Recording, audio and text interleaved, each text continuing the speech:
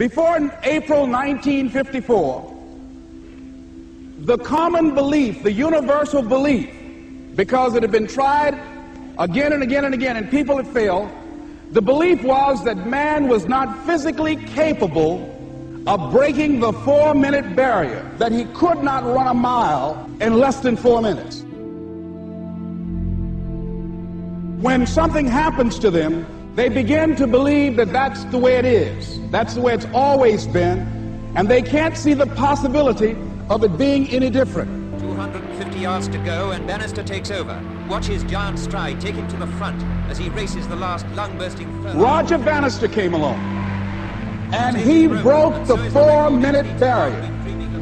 Since that time, up to this day, over 20,000 people have done it, including high school kids.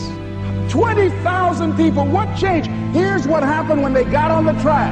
They knew it had been done. And because they knew it had been done, there was a new belief about this barrier that was unreachable. And those 20,000 people got in a race believing, knowing in their heart that someone had done it, that it's possible that they could do it. If someone can make their dream become a reality, then you can make your dream become reality.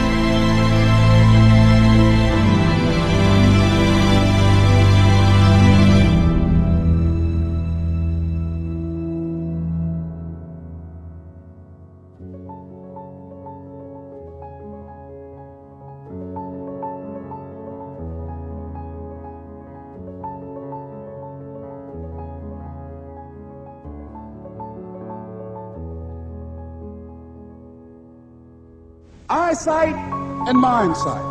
Eyesight is judging on what you see, judging according to appearances. But mindsight is how you interpret what you see. One guy said, "It's not possible, it's over, I'm finished.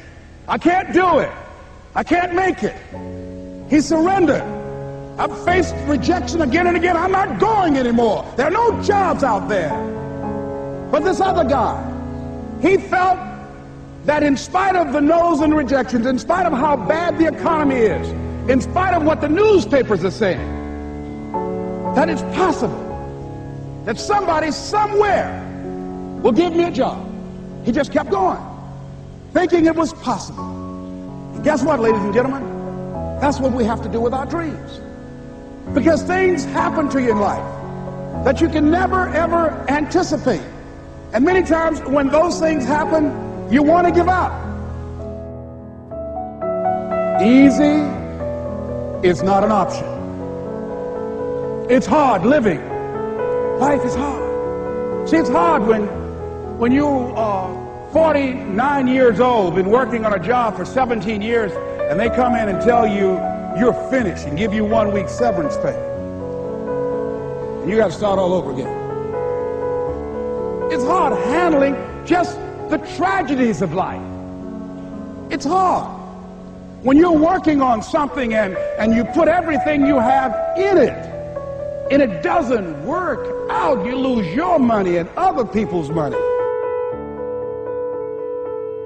You know what I discovered? When you're working at your dream, somebody said the harder the battle, the sweeter the victory. It's good to you. Why? See, what you become in the process is more important than the dream.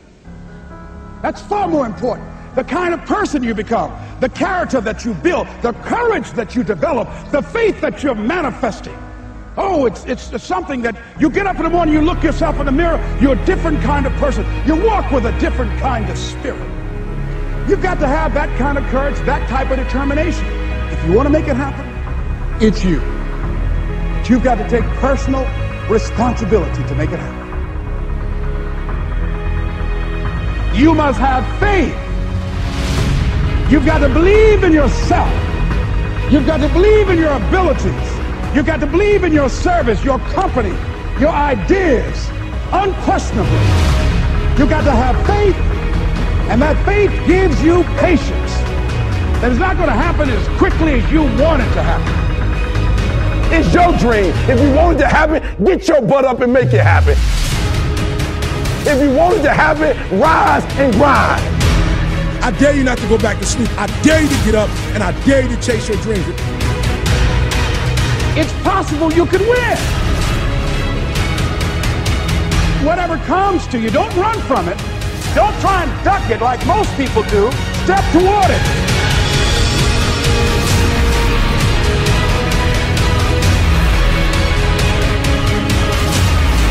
You want to make your dream come true, you got to stay focused. Some people rather get even than get ahead. Stay focused on where you want to go.